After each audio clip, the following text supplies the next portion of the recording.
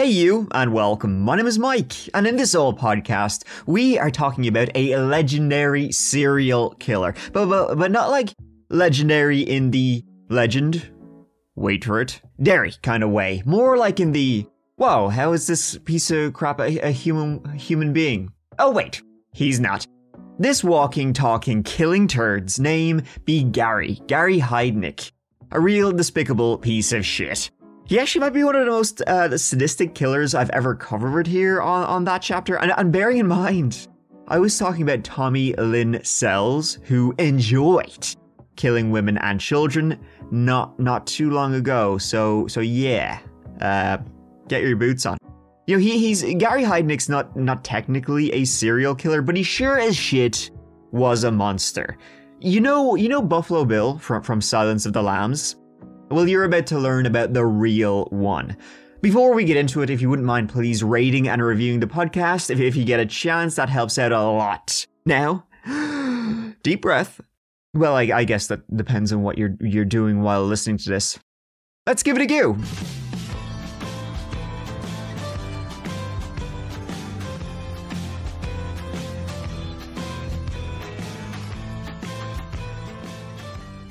East of the Mississippi, along the shores of Lake Erie in Ohio, there's a town named East Lake. Whoa, must have taken him a long time to come up with that name. And on November 22nd, 1943, it became the birthplace of one Gary Michael Heidnik. Gary's parents, Michael and Ellen Heidnik, got divorced when he was just 3 years old. For the first 4 years after their parents split, Gary and his little brother Terry were raised by their mother before they were put in the care of their father and his new wife. Now this move was one of those good old cases of out of the frying pan into the fire for little old Gary. While his mother, right, she had been, violent in bursts, once beating him with a toy airplane for wetting his pants. Not great. Gary's father was on a whole other poop level. The abuse from his father, it was pretty much non-stop. Gary's father, Michael, he was not only a violent drunk, but he would also inflict regular psychological abuse. For obvious reasons, the reasons being his parents were really, really shitty, Gary began wetting his bed from a very young age. And in response to this, his father took to taking Gary's stained bedsheets and hanging them out of his bedroom window in full view of his neighbors, simply to shame him, as in, hey everybody, look what Gary just did. Terry would also later tell an interviewer that their father would draw a bullseye on the seat of Gary's pants before they went to school, hoping that the other students would kick him while walking down the school halls, which is a punishment that's just as juvenile as it is insane when it's your dad, the one doing it. Though Gary was undoubtedly bright and he was a capable student, his school life though was plagued by severe behavioral problems and emotional outbursts. He was teased by other students who referred to him as football head. Football head? So that's where they got it from. Because of his oddly shaped head, which he and his brother Terry claimed was the result of a childhood accident when Gary, Gaza over here, fell from a tree.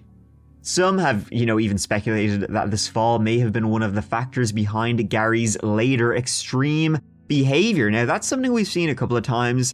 The one that immediately comes to mind is Cosmo DiNardo, who, he had some issues, but it was when he was in an ATV accident and he fell off and he was unconscious for a time. After that, people say, that head injury just changed him. Now, young Gary, he was also unable to maintain eye contact. He was considered to be a shy, rather meek child.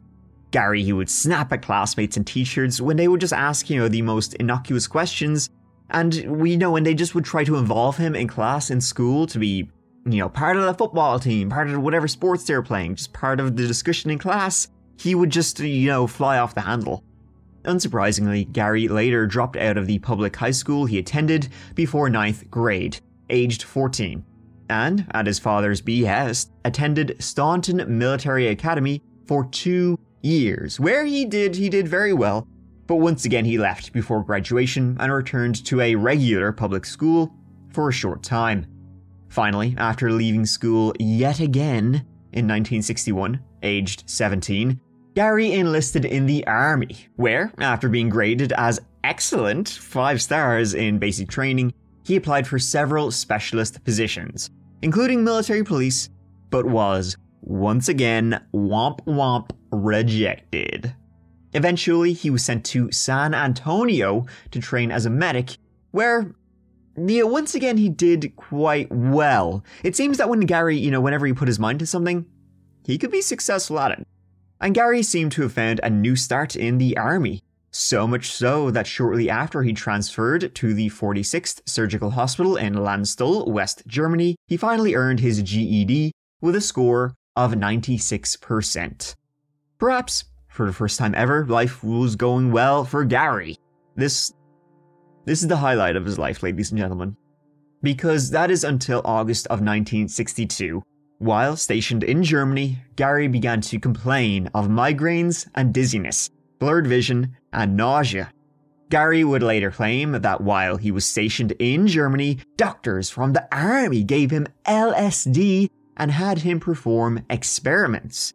Now, there's no record of any such experiments, and it sounds kind of ridiculous at first, but then, back in this day, the army, the CIA, they were later revealed to have experimented on their own troops and volunteers with, various drugs, mind-controlled experiments. MK Ultra comes to mind. So, some of this stuff could have actually happened to Gary.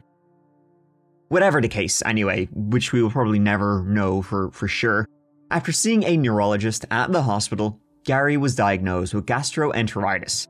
The doctor also noticed that Gary displayed several clear and obvious signs of an unspecified mental illness, though he did prescribe an antipsychotic. Just over a month later, Gary was transferred back to the United States and was admitted to a military hospital in Philadelphia, for observation. While there, he was diagnosed with schizoid personality disorder, and that kind of tracks with, his history. People with schizoid personality disorder, they usually show little to no interest in other people, ding, or forming relationships with others, double ding. This often can lead them to living secluded, even reclusive, or isolated lifestyles, pretty much withdrawing from society, sometimes creating these extremely detailed and elaborate fantasy worlds that they would live in, giving them, obviously as a source of comfort, but that would also then drive them even further away from being able to build real relationships. Now, it's important to note, though, that people with schizoid personality disorder, they don't usually have violent behavior or emotional outbursts. So, if he had this, whatever he was suffering from, you can't blame that for what he would later on, do. And so, 14 months after he enlisted, due to his diagnosis, Gary was given an immediate honorable discharge from the army. In addition to this, he would also receive a full army pension. After leaving the army, Gary remained in Philadelphia and eventually somehow managed to parlay his medics training from the army into nursing classes, and he received an internship role as a licensed practical nurse at Philadelphia General Hospital. And so, throughout the 70s, Gary, he worked various nursing jobs at a couple of different hospitals. One he was fired from for poor attendance and frequent complaints about his rude behavior towards patients. And at one point, he would also enroll at the University of Philadelphia, but dropped out after less than a month. As I said, Gary, he wasn't good at sticking to things, as you can see. But when he did stick to things, he was pretty, he was a bright spark. He was pretty good. But unfortunately, there was one thing Gary did stick at. He really shouldn't have.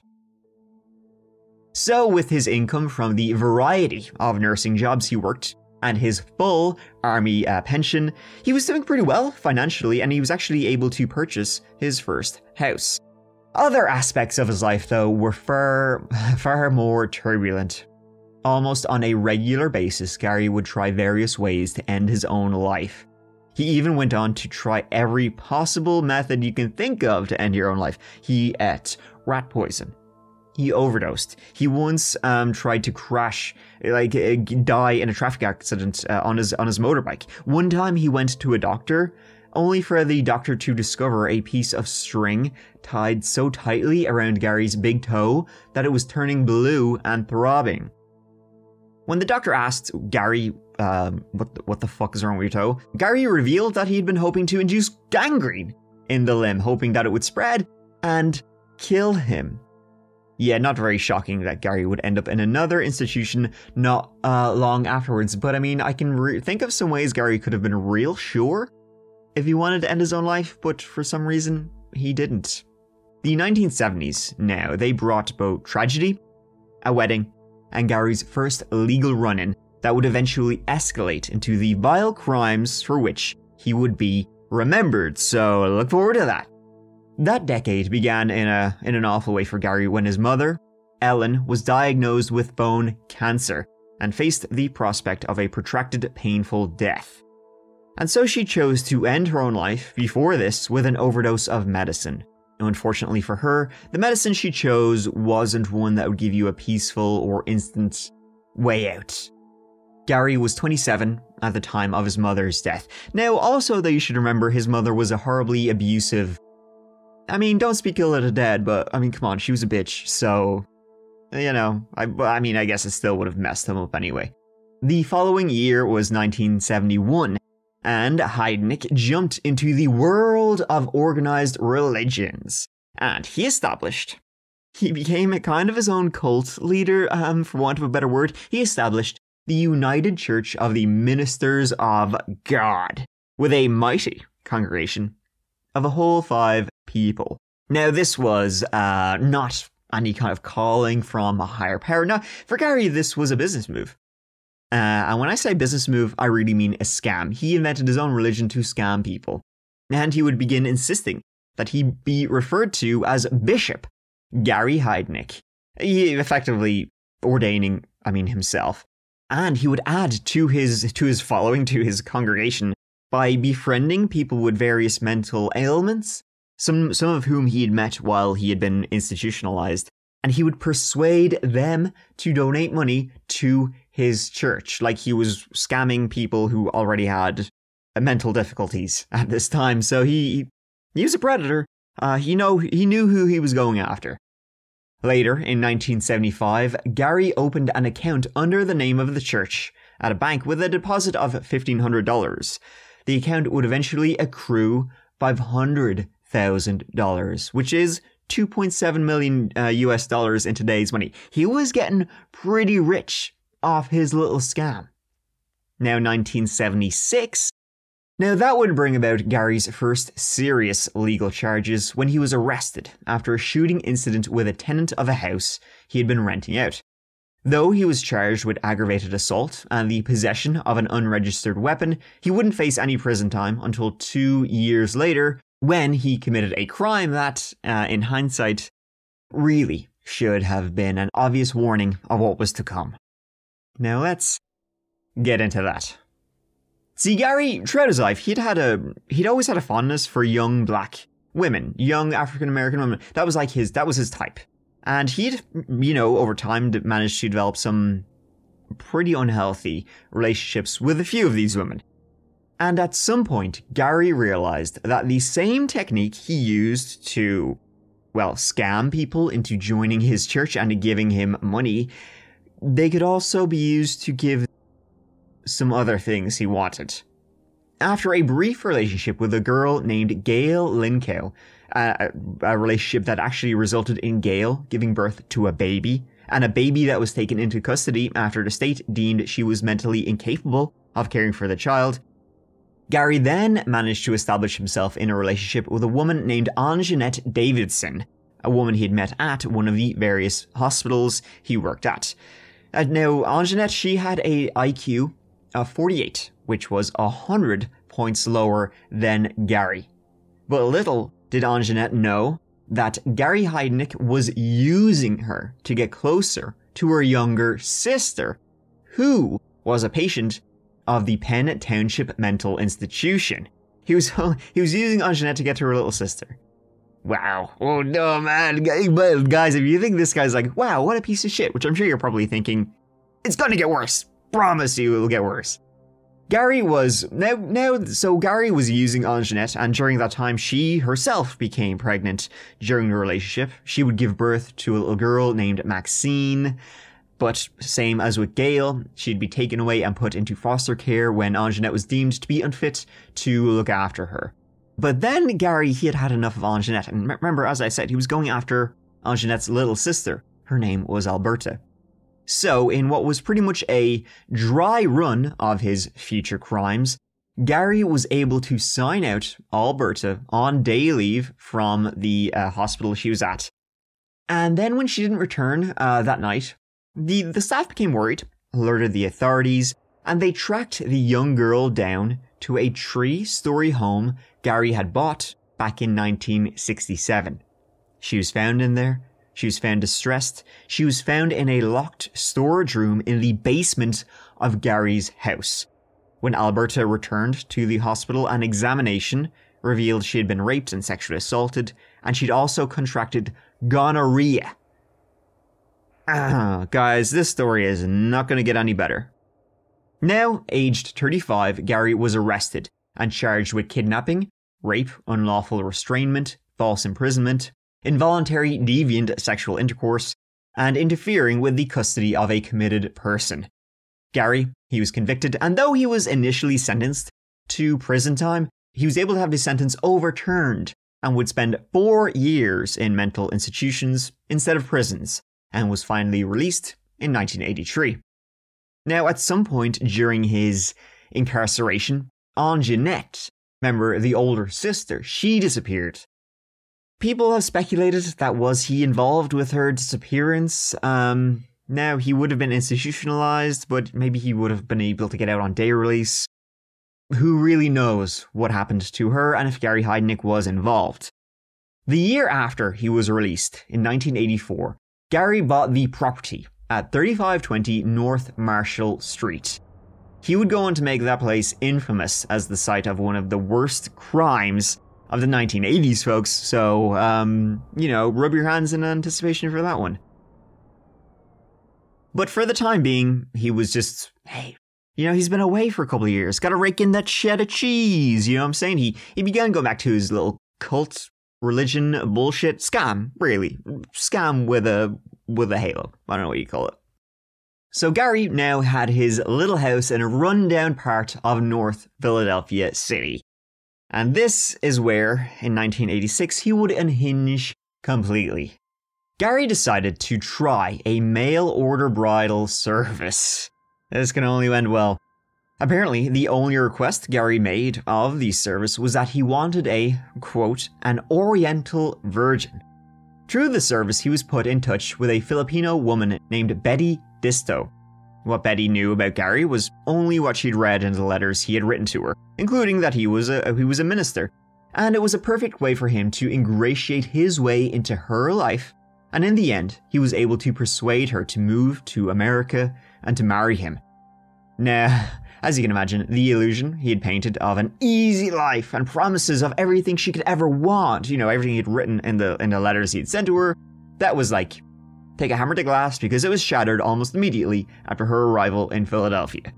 Gary being his scruffy kind of piece of shit self, now he picked her up in his fancy car, and then he took her back to his rundown house in a pretty dicey neighborhood.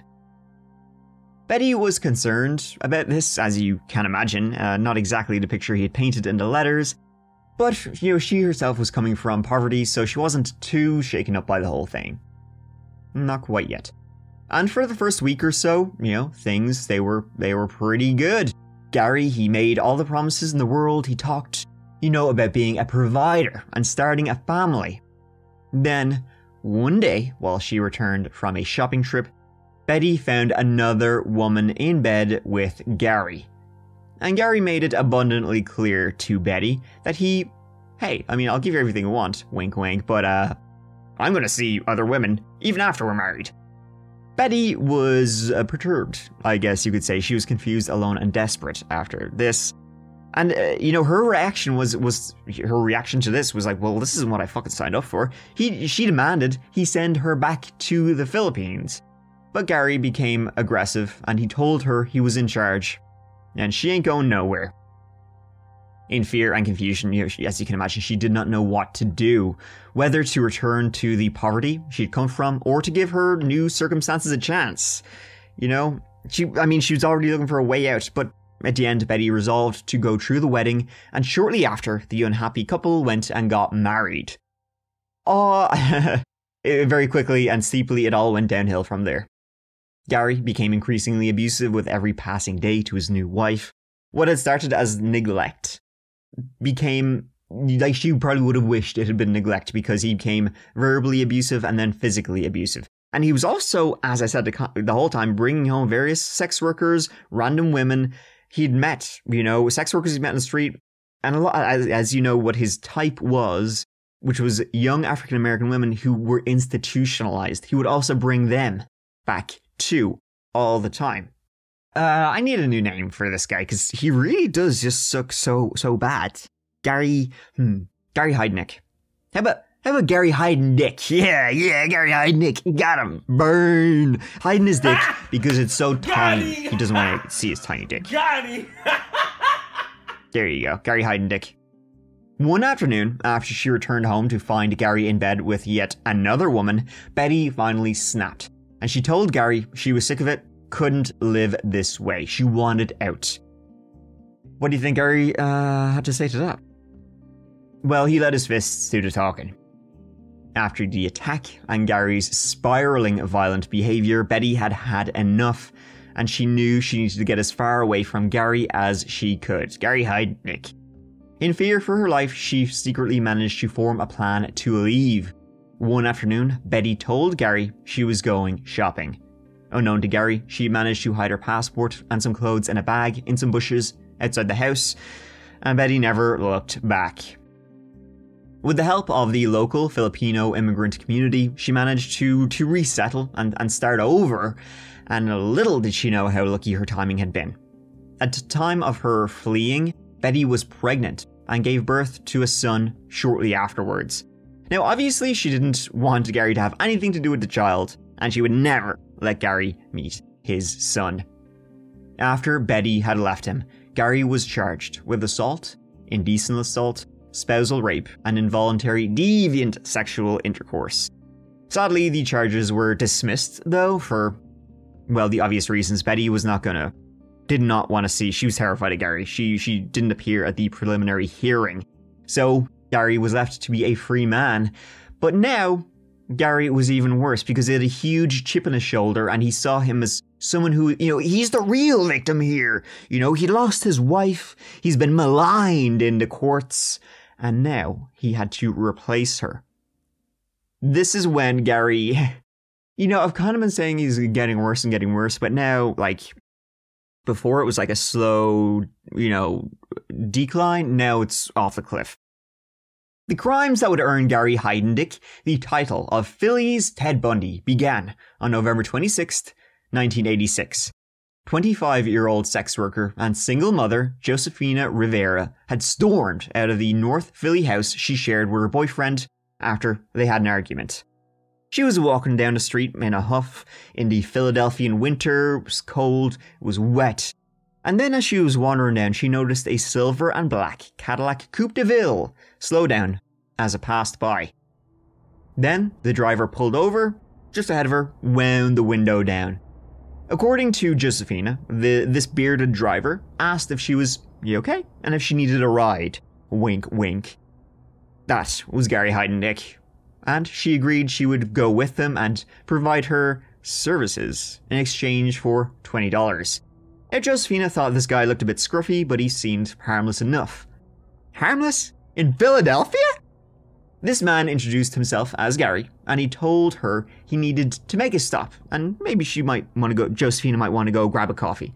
She didn't see any harm in it. She said yeah. The two of them, they drove to a McDonald's, and while he drank his coffee, she got her first chance to properly look at her companion.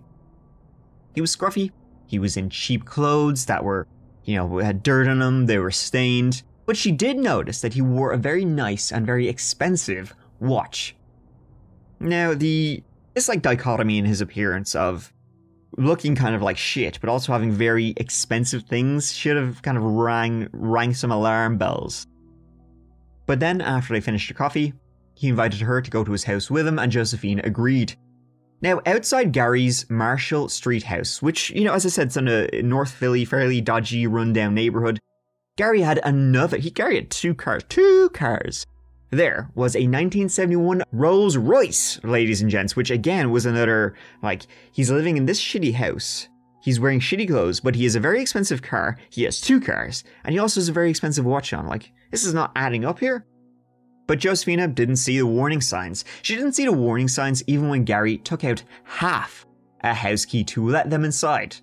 Josephina asked him, why have you only got half a key? He replied that the key had been broken in half, and so he left one piece of the key in the lock at all times. That way, he knew he was the only one who could open the lock, because he had created essentially a new key. You can't lockpick this lock because there's already something inside it. Once inside, the door opened into the kitchen, where Josephina was immediately struck by the strangeness of what she saw. There were pennies, $1 and $5 bills glued to the walls and the doors of the house. Despite seeing this is getting weird as shit, she followed him up to the bedroom. Gary, he paid her $20. They had sex. And everything seemed to be going just as she expected, until Gary got up, he got dressed, Josephina, she did the same, and then she suddenly felt Gary grab her from the back, his hands around her throat, choking her. As she was slipping out of consciousness, Gary let go, and she was dropped to the floor. Only semi-awake, Josephina felt the cold metal of handcuffs snap closed around her wrists, and she slowly came back as Gary began dragging her down the stairs to the basement. Now, in something like straight out of a fucking nightmare, once in the dank cellar, she was dragged across the room, over a large plywood board to an old stained mattress in the corner of the room. He shoved her onto the mattress, he went over, he grabbed a large box, out of which he took a large pair of automotive clamps that he then fastened around Josephina's ankles and secured them to a large chain, which he threw over a pipe on the ceiling. He then, to make sure she was not going anywhere, he poured fucking glue, over the fastenings of each of her restraints. She was trapped. Josephina, poor woman, she was trapped, she was terrified, and there was no way she could get out of this. In his fucking Joseph Fritzl-style basement. Josephina then watched helplessly as Gary moved the large piece of plywood in the middle of the room, revealing that he'd broken through the concrete floor. The basement floor, that would be poured concrete, he'd broken through it and dug a large hole, a big old hole in the middle of the basement. Gary then, this is textbook. You know when you see serial killers and insane people out of horror movies, it's based on this kind of shit, because he began to talk to himself as he shoveled scoops of dirt from the bottom of the pit. Then he told her he wanted to have children. Lots of children. He told her about the things that had happened to his other children. That Betty, she had ran away and she was never going to let him see his kids because he's a fucking psycho. The other two kids he had, they were taken away by the state as, the mothers were deemed incapable of looking after him. And so Gary was like, this is unfair, I'm going crazy, man, they're taking all my kids, man. I'm owed a family, I'm owed a family, and you're going to give me the family, and we're going to have lots and lots of babies. He even told her he wanted to get 10 women in the basement and have them all bear children. This was a farm. He would have them hooked up like cows in a goddamn barn. And they would all just, a little factory here, pumping out kids from. This is some sick shit. Eventually, Gary left her alone in the cold, damp basement. Josephina tried to break any of these chains, but no, they were all too strong. But she did manage to get to a small window, which she was able to force open with an old broken pool cue she found on the floor.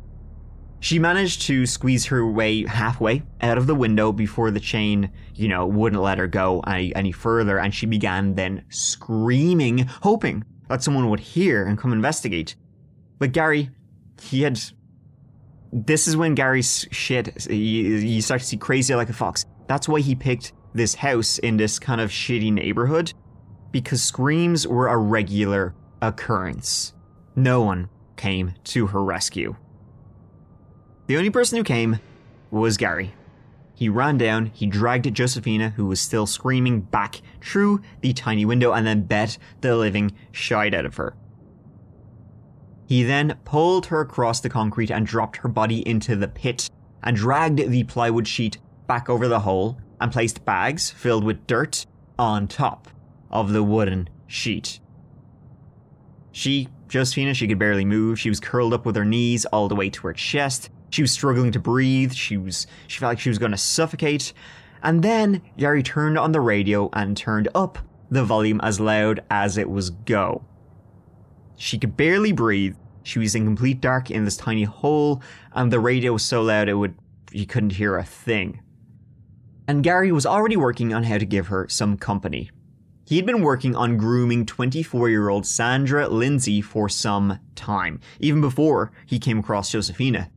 He'd met Sandra at one of the institutes he worked at, and where he had been essentially trying to prey on the patients. Again, she was a young black woman who had learning difficulties. Sandra was one of the people who was attending Gary's little church after meeting him at the institute, and so, she felt comfortable. She trusted him, and he'd taken that trust and her belief in him and used it to have sex with her on several occasions. She'd even become pregnant as a result of one of these encounters, but had terminated the baby. And Gary was not too keen on that. He'd even offered her, hey, I'll give you $1,000 if you let me, get you pregnant again. She said no. And then Gary decided, well, how about I don't ask anymore? On the 29th of November, 1986, just 2 days after he'd kidnapped Josephina, Gary followed Sandra as she shopped for groceries and pretended hey, that's crazy seeing you here, right?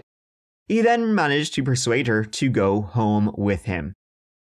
Once inside, as he had done with Josephina, he dragged her down to the basement where she was still curled up in the pit. He pulled her out, began to shovel dirt out of the pit, essentially trying to make the pit bigger, and then he assaulted them both, put them back in the pit. The next morning, 2 of Sandra's cousins appeared at Gary's front door looking for her. Gary, he didn't answer the door, he hid, and eventually these cousins, they gave up and they went away. And soon they were back this time with the police in tow. So Gary, what he did this time was, he came up with a plan of how he could get these people off his trail. He went down to the basement with a pen and paper, and he had Sandra write out a note to her mother. The short letter, it read, "Dear Mom, do not worry. I will call," followed by her signature underneath. He then took the note. He drove all the way to New York City, which is about an hour and a half away, and he posted the letter back to Philadelphia. Sandra's mother, she received the letter about a day later. She thought the letter was bullshit. She knew her daughter didn't believe she would ever run away or leave of her own volition. She reported her daughter missing and even insisted that the police they look into Gary. But she didn't know Gary's second name, though, so the police couldn't match this Gary with Gary Heidnik, who had a lengthy record already. And the police, they thought, well, yeah, right, you're Sandra's mother and all, but listen, I think we, who have never met Sandra, we probably know her better, and sounds like she ran away. Sorry. So basically, the police did not do jack shit, and weeks would pass by with Josephina and Sandra in a hole in Gary Heidnik's basement. The beatings and the assaults were daily. Gary, he had even begun to soundproof the basement. Not that they would have even dared scream how just terrified they were. He would give them scraps of food. They weren't allowed to bathe or wash themselves. Nothing. They were just kept in his basement. A lot of times he would take them out of the pit, if they were being good, but as soon as they were, well, not being good, back in the pit. In December, nearing Christmas of 1986, Gary decided it was, well, hey, listen, time to get another one, right? Need to expand my collection. So that afternoon, Gary went out cruising the streets in his Cadillac looking for his next victim, and he set his sights on a 19-year-old woman named Lisa Thomas. Lisa fit the profile of Gary's other victims perfectly and was drawn in by his expensive car. And he said, hey, listen, pop in, we can shoot the shit, and I'll drive you to wherever you need to go. Lisa said sure. She got in. The two talked. Gary drove. He reportedly was a very charming guy, and he won her over, and he even invited her to Atlantic City with him. When she told him she couldn't go, she didn't have any fancy clothes, Gary said, hey, listen, well, how about I take you shopping? And she said, hell yeah. The two, they drove to a shopping store. He gave her $50, enough to buy a few outfits, and now she was like kind of head over heels with Gary. She would have done anything. She was blown away by him. And so he said, well, hey, how about you come back to my place? And Lisa, being poor, young, and naive, she said yes. Once back at the Marshall Street house, Gary continued the polite act, even pouring Lisa a glass of wine. Then, after she drank it, Lisa fell into a state of semi-consciousness. Gary had drugged the wine. He then immediately took advantage of her, took her to the bedroom, raped her. Now, Lisa was barely conscious. She asked if he could take her to a friend's house. Gary said, absolutely no. He choked her till she fell unconscious. He then snapped a pair of handcuffs around her wrists. She was taken down to the basement 2, where he introduced her to the other prisoners. Then, on New Year's Day 1987, he went after another woman, 23-year-old Deborah Johnson Dudley. He got her back to his house using the same... Now he had a routine. He was doing the same things over and over again, and he had 4 women in his basement, chained up, that he would assault and beat every day. Victim number 5 would follow less than 2 weeks later, pretty much identical to his first kidnapping of Josephina. Josephina, by the way, she'd now been in his basement for 6 weeks. Gary met 18-year-old sex worker named Jacqueline Askins, and he invited her back to his place. And she agreed. She accompanied him home. Once inside, he distracted her with his collection of old arcade games and said, hey, do you want to play some games?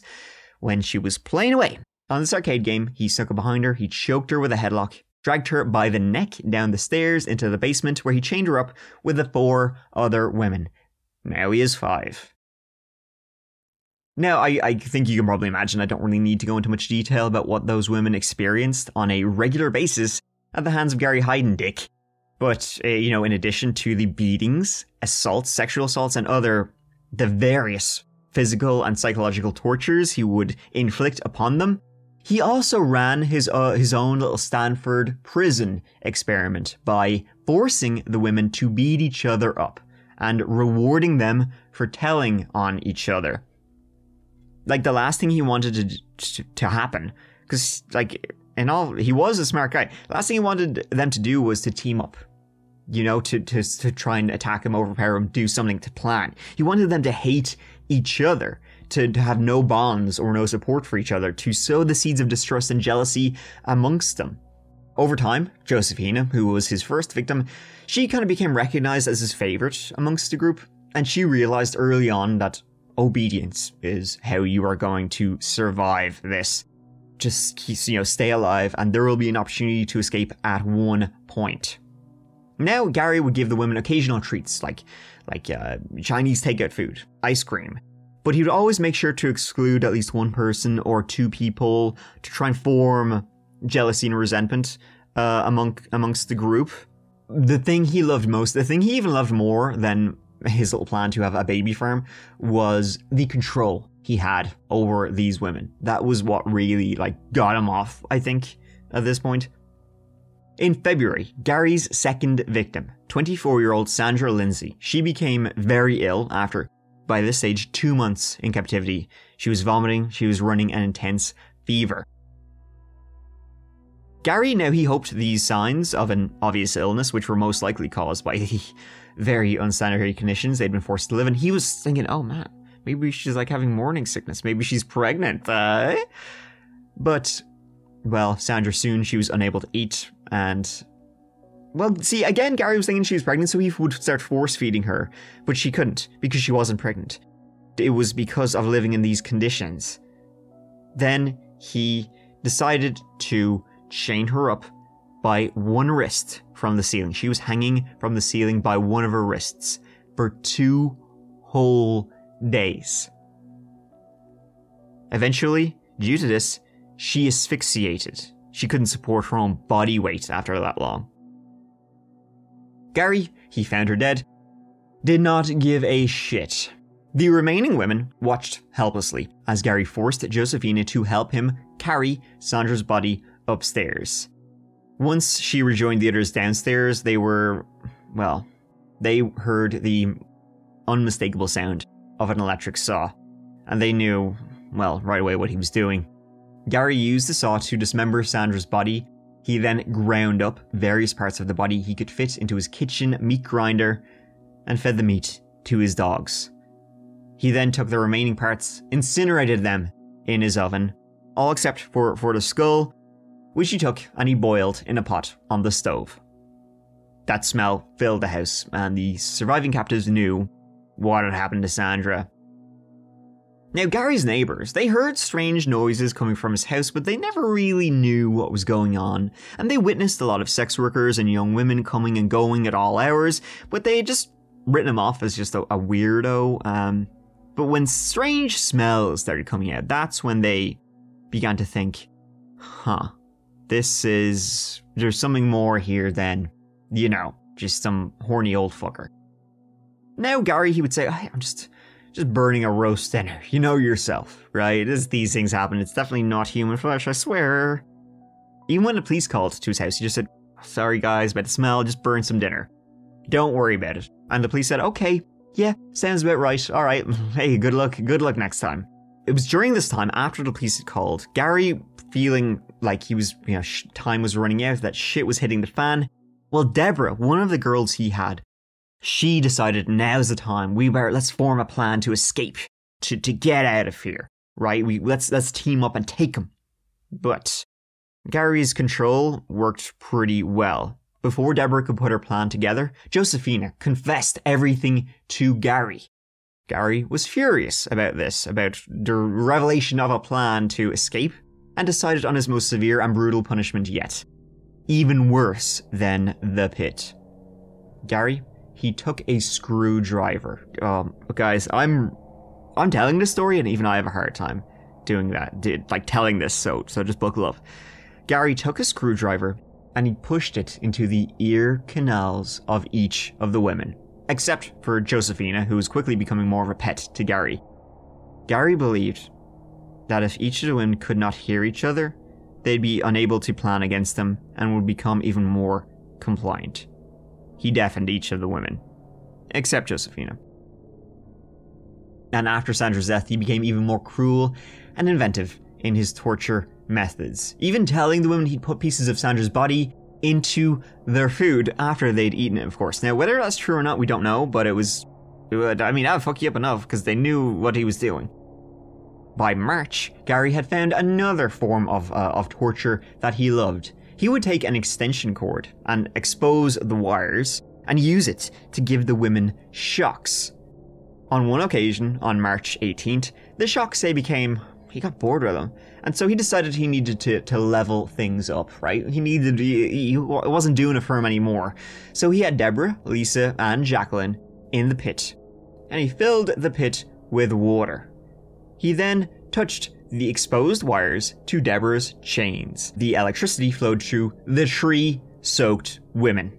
Deborah fell limp, face first into the water, and she was dead.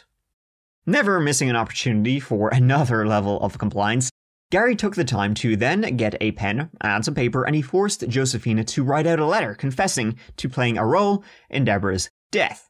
He said that if she ever, went to the police, talked about what had happened, he would just show the letter to the police, and you're going down with me. He even made the others sign the bottom of the letter as witnesses. He was so convinced he had Josephina under his total control that he even allowed her to get dressed for the first time in months. I mean, by this stage, it's like, 5 months now? He released her from the chains, he allowed her to move around the house. He began to treat Josephina more like a girlfriend, not a prisoner he'd been holding in his basement. He wrapped Deborah, Deborah who died from electric shock, wrapped her body in bed sheets, had Josephina help him move the body upstairs and out to his car. He then drove her and Deborah's body out to the Pine Barrens in Jersey, where he buried Deborah's body. At this point, Josephina was his accomplice, or he was convinced she was his accomplice anyway.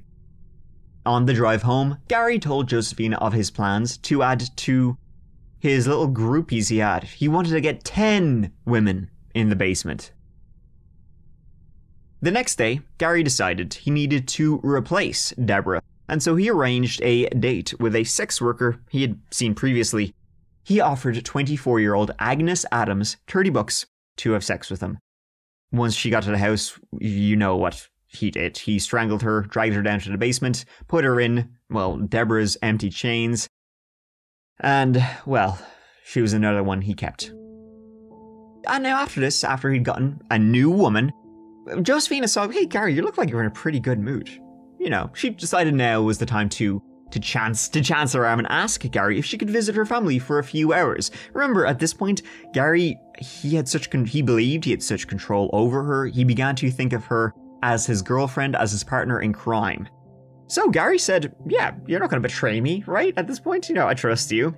So, I remember he had her with a letter saying she was an accomplice, so she's not going to do it. So he said, yeah, sure. Go, have a few hours to see your family and then come right back to the basement, all right? James will be here waiting for you.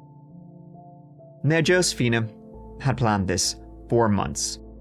On the evening of March 27th, 1987, Gary dropped Josephina off just outside her old neighborhood after instructing her to meet him in a few hours at a gas station parking lot. As soon as Gary was out of sight, she sprinted. After months in Gary's custody, she was finally free, and she ran like hell all the way back to her old apartment, where she shouted, hammered on the door.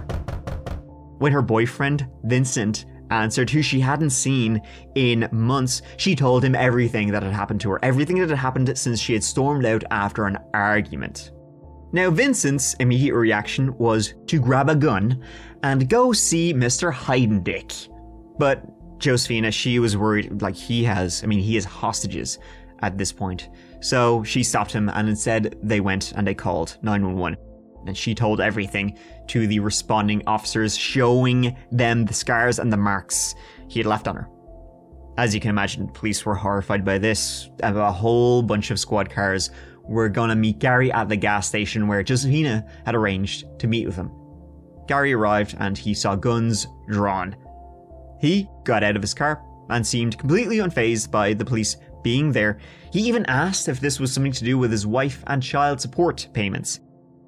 He believed the police were arresting him where he had agreed to meet Josephina. He believed, the thought of Josephina betraying him never entered his brain.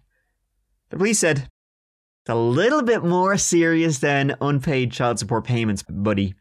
It was 4 hours before the officers got to the Marshall Street house. And some of the arresting officers, even though they'd heard the story from Josephina, nothing could prepare them for what they would find inside the house.